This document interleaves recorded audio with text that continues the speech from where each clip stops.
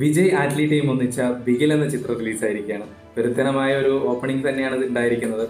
ആദ്യം അതിൻ്റെ റിലീസുമായി ബന്ധപ്പെട്ട് ഫാൻ ഷോയുമായി ബന്ധപ്പെട്ടൊക്കെ കുറേ ഇഷ്യൂസൊക്കെ ഉണ്ടായിട്ടുണ്ട്. 4 മണിക്ക് സ്റ്റാർട്ട് ചെയ്തില്ല, 5 മണിക്കാണ് സ്റ്റാർട്ട് ചെയ്തത്. ഒരുപാട് പേര് തിയേറ്ററിന് മുന്നിൽ ഇങ്ങനെ വെയിറ്റ് ചെയ്യുന്നുണ്ടായിരുന്നു. ശരിക്കും പറഞ്ഞു കഴിഞ്ഞാൽ ഈ ഒരു ചെറിയൊരു ഈഗോ ക്ലാഷ് ആയിരിക്കാമെന്ന് എനിക്ക് തോന്നുന്നു. പൃഥ്വിരാജിൻ്റെതായാലും അല്ലെങ്കിൽ ഡിസ്ട്രിബ്യൂഷൻ കമ്പനിയുടേതായ ഒരു ചെറിയ ഈഗോ ക്ലാഷസ് ഉണ്ടായിരുന്നു എന്ന് തോന്നുന്നു. എന്നാലും ആ വന്നിരുന്ന 100ഓളം ആൾക്കാരുടെ സമയത്തിന് ഒരു വിലയില്ല എന്നുള്ള രീതിയിലായിരുന്നു റിലീസ് ചെയ്യാൻ അല്ലെങ്കിൽ നേരം വൈകിച്ചത്. അതൊക്കെ ഇന്റേണലി ഇഷ്യൂസ്. പക്ഷെ ഏതായാലും ചിത്രത്തിന് നല്ലൊരു ഓപ്പണിംഗ് ആണ് ചിത്രത്തിന് ലഭിച്ചിരിക്കുന്നത്.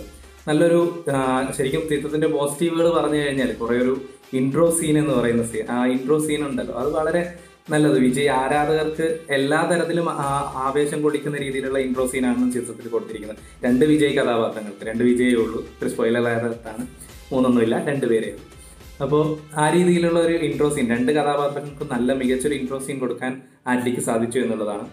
അപ്പോൾ നമ്മൾ സിനിമ കാണുമ്പോൾ തന്നെ ഒരു പഴയകാല വിജയ്, നമ്മുടെ കില്ലി എന്ന് പറഞ്ഞ പടത്തിലൊക്കെ, ഗില്ലി എന്ന് പറഞ്ഞ സിനിമയിലൊക്കെ കണ്ടിരിക്കുന്ന ആ ഒരു വിജയ് ടച്ച് ചിത്രത്തിലേക്ക് കൊണ്ടുവരാൻ സാധിച്ചു.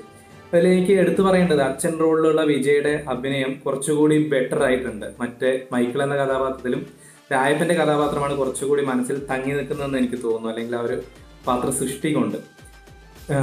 അതുപോലെ നയൻതാര ആയാലും അവരുടെ റോളുകൾ കൃത്യമായിട്ട് ചെയ്തു. എന്നിരുന്നാൽ പോലും ചിത്രത്തിൽ കാര്യമായൊന്നും ചെയ്യാൻ നയൻതാരയ്ക്ക് ഉണ്ടായിരുന്നില്ല, നായിക കഥാപാത്രം. പിന്നെ വില്ലൻ റോളിലേക്ക് വരുമ്പോൾ ജാക്കി ഷ്രോഫാണ് മെയിൻ വില്ലനായിട്ട്. അതുപോലെ IM വിജയന്റെ ചെറിയൊരു വില്ലൻ കഥാപാത്രമുണ്ട്. അപ്പോൾ ഈ 2 വില്ലന്മാർക്കും സിനിമയിൽ കാര്യമായിട്ടൊന്നും ചെയ്യാനില്ല.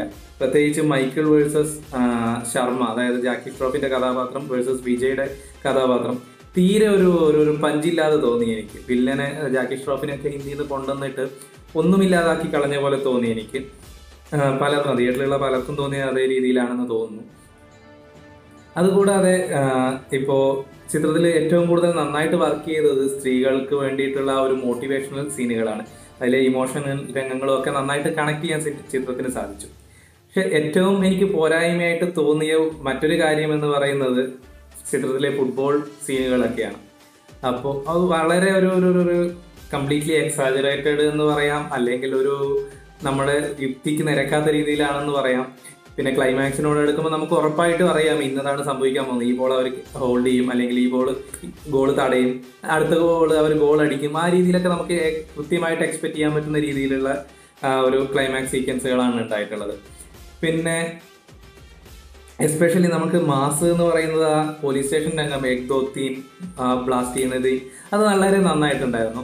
പിന്നീട് എനിക്ക് ഒരു തെലുങ്ക് സിനിമയിലേക്ക് റെഫറൻസ് ആയിട്ട് തോന്നി. നായകൻ്റെ കൂടെ എപ്പോഴും കുറച്ച് ആൾക്കാർ പിന്നിലേക്ക് ഉണ്ടാവും. അത് നമ്മുടെ പവൻ കല്യാണിൻ്റെ സിനിമയാണ് അത്താരിണ്ടിക്ക് ദേരേണ്ടി, കറക്റ്റ് പ്രൊണൗൺസിയേഷൻ എനിക്കറിയില്ല. അമ്മായിയമ്മയുടെ വീട്ടിലേക്കുള്ള വഴി എന്നുള്ളതാണ് അതിൻ്റെ മലയാളം മീനിങ്. ആ സിനിമ അത് തമിഴിലേക്ക് വന്ദ രാജാവാത്ത ഒരു എന്ന് പറഞ്ഞിട്ട് ചെയ്തിട്ടുണ്ട്. നമ്മുടെ ചിലംബരശൻ ചെയ്തിട്ടുണ്ട്, ചിമ്പു ചെയ്തിട്ടുണ്ട്. അതുപോലെ കന്നഡത്തിൽ റണ്ണ എന്ന് പറഞ്ഞിട്ട് സുദീപ് ചെയ്തിട്ടുണ്ട്. സോ സെയിം സിനിമയിലുള്ള അതേ സീക്വൻസ് ആണ്. നായകന്റെ കൂടെ കുറെ ആൾക്കാർ എന്ത് പറയുമ്പോഴും, ഇപ്പൊ പറയുന്ന കാര്യം ബാക്ക്ഗ്രൗണ്ടിൽ അത് ഓൾറെഡി ചെയ്തു തീർക്കുന്ന കൂടെ നിൽക്കുന്ന ആൾക്കാർ എന്നുള്ള രീതിയിൽ ഒരുപാട് സിനിമയിൽ, തെലുങ്ക് സിനിമയിൽ വന്നിട്ടുണ്ട്. സോ അതൊരു പോരായ്മയായിട്ട് എന്തോ പോലെ എനിക്കൊരു കല്ലുകടിയായിട്ട് തോന്നി.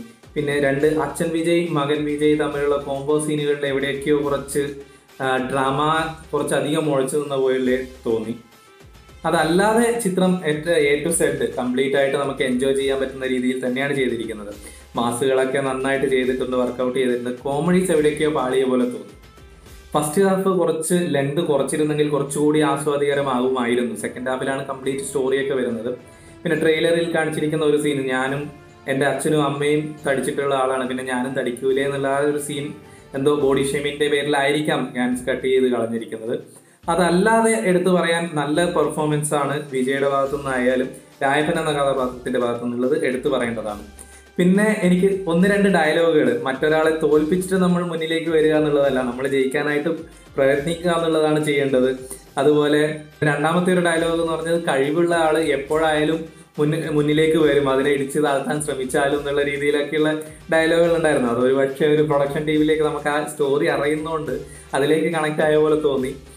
സോ ഏതായാലും വിജയ് ആരാധകർക്ക് ദീപാവലി ആഘോഷിക്കാനുള്ള എല്ലാ ചേരുവകളും ചേർത്തുകൊണ്ടാണ് ആറ്റ്ലീ ചിത്രം ഒരുക്കിയിരിക്കുന്നത്.